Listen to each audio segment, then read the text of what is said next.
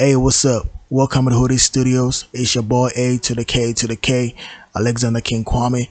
And today I'm gonna talk about how I made this photorealistic winter scene in Unreal Engine 5. Don't forget to share, don't forget to like, don't forget to subscribe. Let's just dive into it. So this is our scene and I can just orbit around it, and we have here as the background, so you can actually see the whole scene going on in here. So let me just go into it just like this. So what I'm actually gonna do is I'm gonna turn all the visibility in the scene off, so I'll just keep turning them on gradually so you can understand what's actually going on in the scene. Yeah, so we have a dark scene and we will start building everything from scratch. So for first things first, I have my HDRI in the scene as my first step. So let's turn on the HDRI. So this is the HDRI. Now for HDRIs, you have to know the asset that you want to place in your scene before you know the HDRI you want to put in there. Because if you really want a photorealistic HDRI, you don't expect to bring a desert HDRI into a winter HDRI asset. You feel me? So you got to go and get a winter HDRI asset into your scene. All right.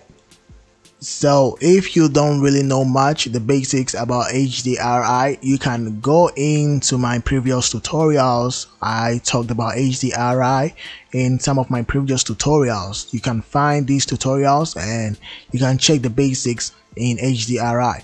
So the next step is we have to drop a plane, and with this plane I actually have a Megascan asset on the plane. So this is the Megascan asset.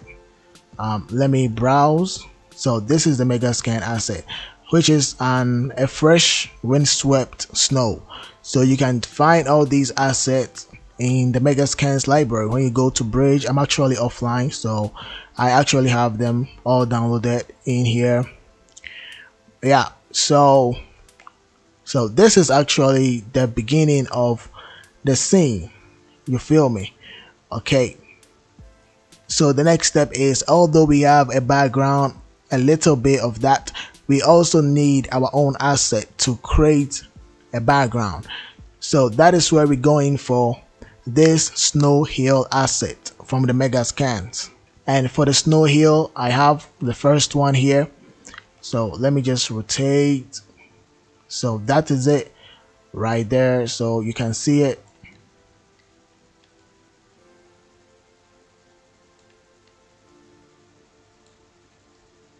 So this is the first one, and actually when you place it in, you try and rotate it so you can get different perspective of the snow.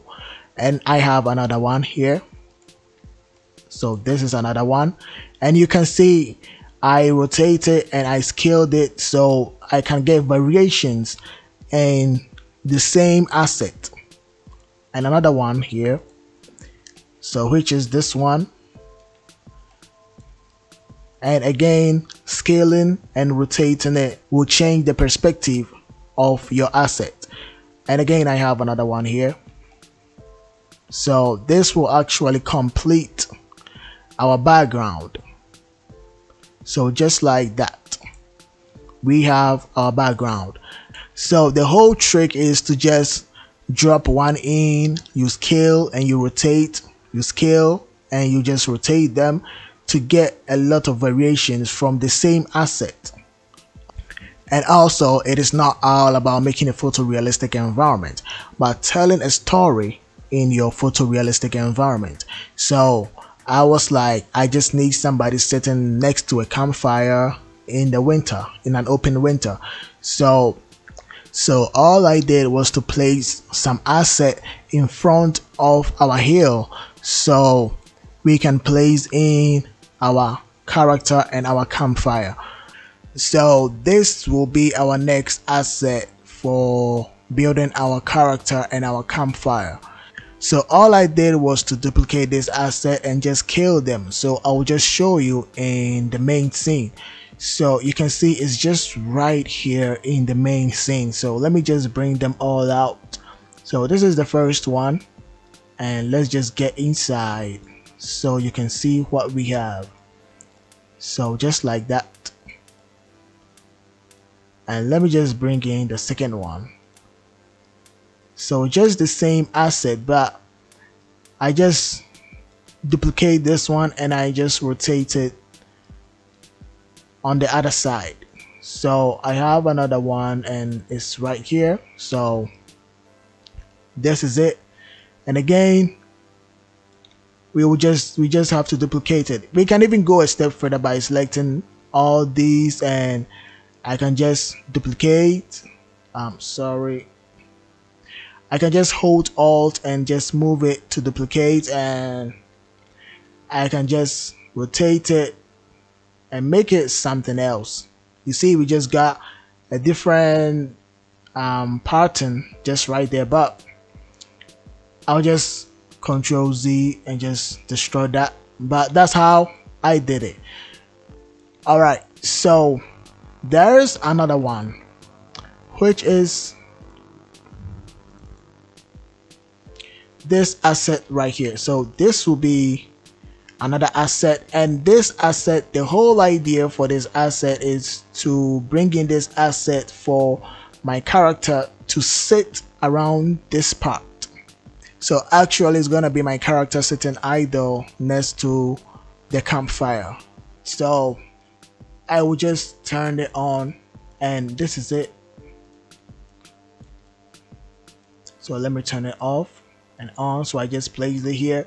So this is the main scene of our snow environment. We can just be like, okay, this is just the environment, and I can just pick up a camera and I'll just move in slightly, and that's it. But to take it a step further, we just have to bring in some element to make this look more lively. You understand? So what I did was to bring in a meta-human, and this is our meta-human. And let me just get close to our meta-human. You can see our meta-human sitting down. Alright, so that is our meta-human with no clothes. So we will have to create some clothes and get it onto our meta-human. And I have tutorials about getting cloth onto your meta-human. You can either choose chaos cloth or you can choose your alembic, and this one I use the alembic. So let's get into Marvelous Designer. In Marvelous Designer, I have 3 assets. In Marvelous Designer, I have our asset, I have the snow asset, I mean this asset right here, and I have the meta-human asset just sitting right on the rock. And I just have a clock I just designed for our character. So you can, it's very simple. You can just look at the 2D pattern and you can just create a clock. And I also have a hood pattern here, and it's pretty simple. You can check my tutorials on how I make hoodies, and you can make this one, but you can also look at this and you can also create a hood. So it's pretty simple. So all that I did was I have the animation in here. So I will just simulate and I will bring this as an alembic into Unreal Engine. So it's just pretty simple. I just have to get only this into Unreal Engine, only the cloth on our meta-human into Unreal Engine.